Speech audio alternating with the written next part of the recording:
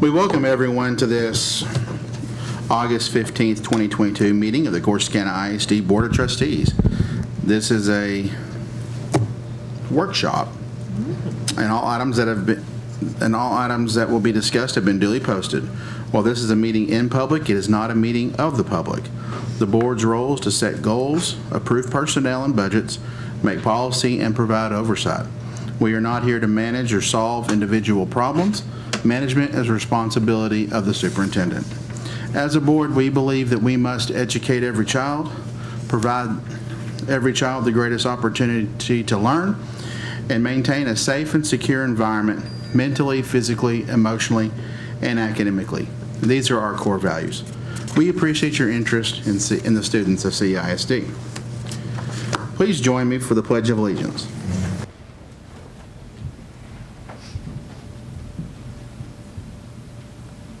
Allegiance to the flag of the United States of America and to the republic for which it stands, one nation, under God, indivisible, with liberty and justice for all. Honor the Texas flag. I pledge allegiance to thee, Texas, one state under God, one and indivisible. Please bow your head. Dear Heavenly Father, thank you for allowing us to be here tonight to hear about your work for children of this fine school. And please bless us in a manner pleasing to your sight. Give us the wisdom to know right from wrong and make a positive impact for generations to come. This we ask in Jesus' name we pray. Amen. Amen.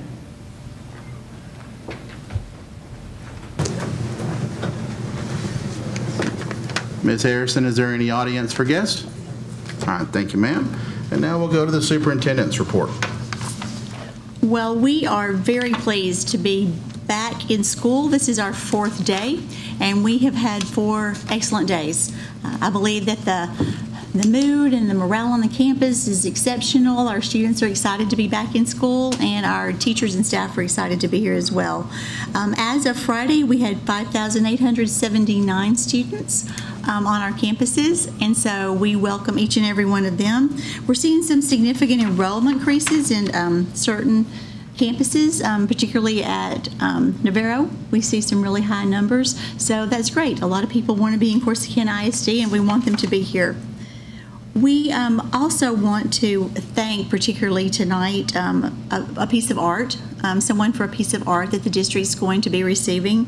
Carol Dawson is donating a watercolor called Gerber to Corsicana ISD in order of her late father, Mr. Matt Dawson, who is a long-serving CISD trustee. So we're very fortunate to have someone who wants to make that kind of contribution to the district, and we'll be putting it in the halls of the Kent Rogers Administration Building. So if you want to come by and see that, we welcome everyone to stop by and see that. Thank you. All right, thank you. Now we're going to go into the action items and consider and approve the employee handbook. So you have the full employee handbook in board book. There's only a couple of significant changes, and those have to do with safety and security. We just wanted to make it very clear that classroom doors are to be locked, as well as doors to all of our campuses. That's been a huge emphasis for us, and we appreciate our officers going to so much trouble. We're doing door checks throughout the day. We're doing door checks by our officers and our administrative staff during the week, and so that is now in our staff handbook as far as our expectations. Meryl, there is one change I noticed, or Kathy noticed actually, on page 11. We'll need to modify the start time of our board meetings from 4:30 to 5 o'clock. So if you have any questions, I'll be glad to answer those. And if not, I'm asking you to please approve the employee handbook tonight. I move that we approve the employee handbook for 2022-2023 with the correction of the start time at 5 o'clock. Is there a second? A second.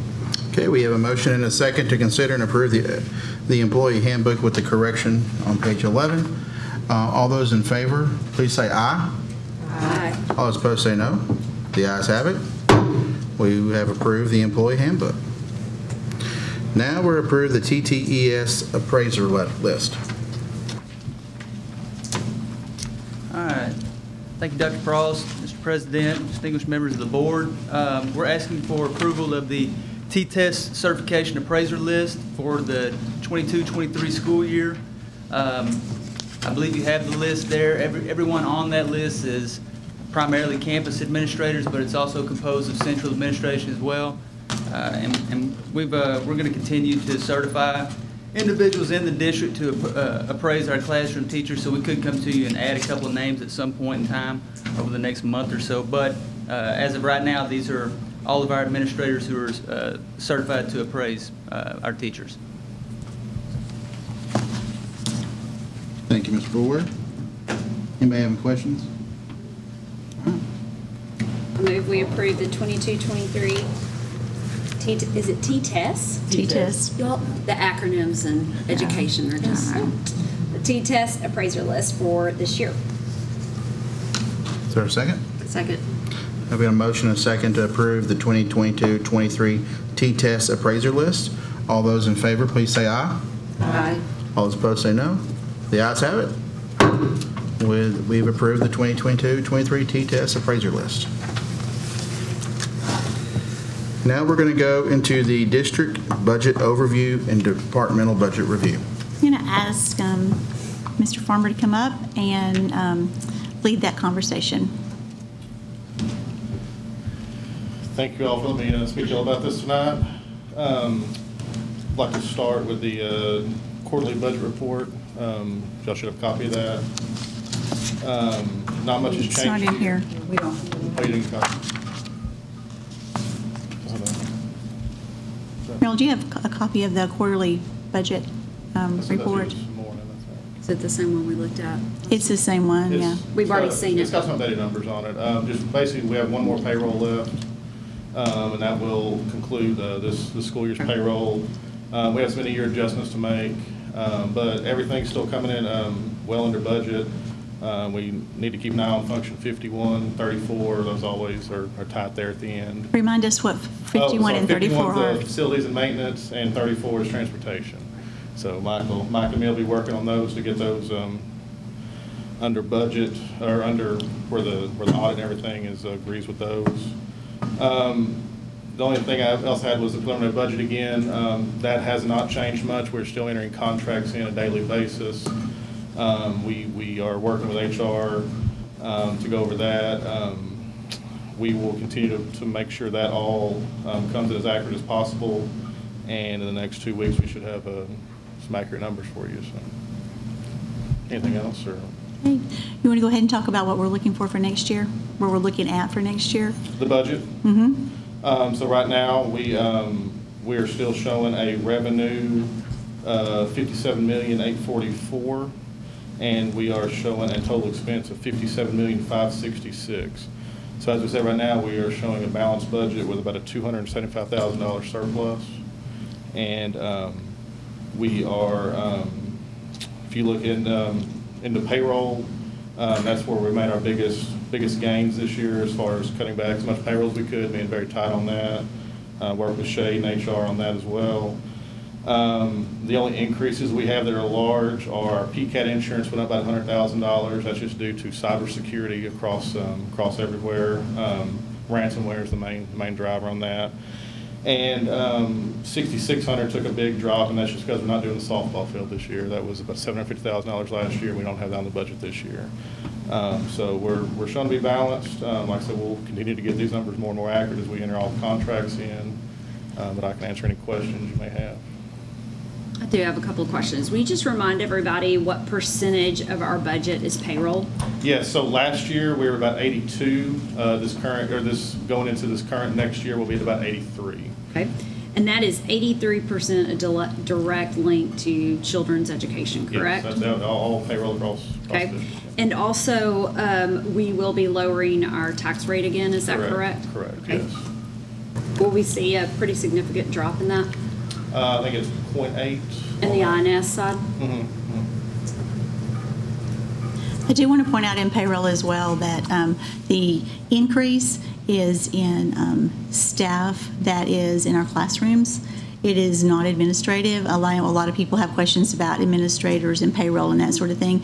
We probably cut over $500,000 in administrative costs because of attrition. What we have not done is replaced all the people who have left, and we've rolled job responsibilities in, and staff has been great to pick up different job responsibilities, but we made a concerted effort to be responsive and to make sure that we were cautious about those kind of additions, and we've been very successful in doing that.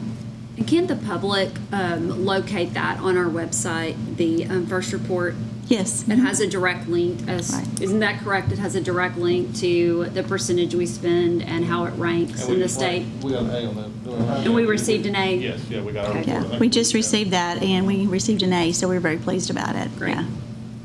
I guess I just want to say, just for the public, those that are watching, listening, however y'all do it, you know, if anybody has any questions about school finance, you know, Dr. Frost, y'all can contact her, or she'll give you direction on, you know, how school finance. I know it's a very difficult subject. It Very really is confusing, Yeah. very confusing. And sometimes John Doe citizen can't really understand. No. We all can't understand school finance. I know I've been on board for, what, 3 terms, and it can be very tedious. But they have an open door policy, and I know that Brian, he can try to help you understand it. That way to cut down on all the rumor mill and people that just really don't know what's going on. So anyway, that's just my little comment on this sidebar. It's a good comment.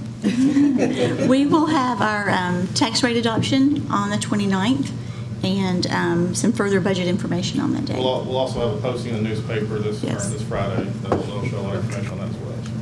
Regarding the Tax rate and everything, yeah. Tax rate's going on the INS, not the M&O, correct? But the M&O is It's going down a combined. little bit too. Yeah, it's going down, total weight's going down, but yeah, that'll be posted. Significant. In fact, I asked Brian for it the other day, because we had talked about how much it was going down. I have it here, but it's going down like, yeah, he said 0.8 on the INS, and it was still going down as a portion on the M&O. So both sides are going down, actually. And that's been trending that way for the past 5-6 years. Right. Good. Does anyone have any questions for Brian? I mean, obviously we're going to solidify this next week. Actually, 2 weeks, excuse me. Is there anything else? You have anything for him? All right, thank you, Brian. Thank you all. Appreciate it. All right. Well, we're going to go into closed session permitted by Governance Code Section 551.01. Thank you.